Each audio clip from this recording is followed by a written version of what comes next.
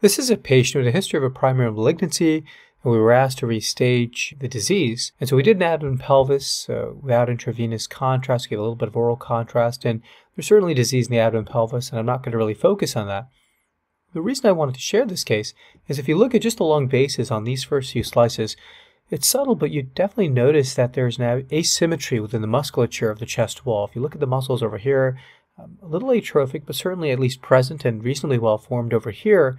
Lots of fatty atrophy. Look at that humerus. There's hardly any muscle around it versus the humerus over here, which at least has some muscles. And we can see that all the way through, even at the chest wall over there.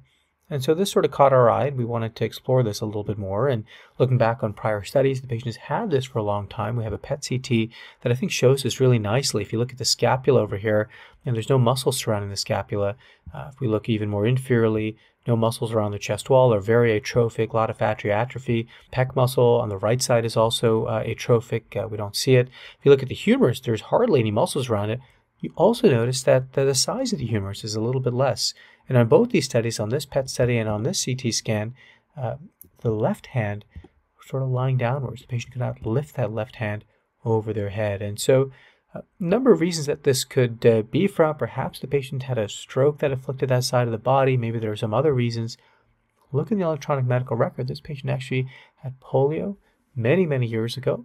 And as a result, that left some residual weakness in the right upper extremity. And so they weren't really able to use the right upper extremity. And over time, the muscles in that location surrounding that right extremity atrophied. The bones became a little bit more smaller in their appearance. And so that's one of the clues that we can see on imaging, certainly of the chest, abdomen, pelvis in patients who've had polio with some muscle weakness associated with that disease.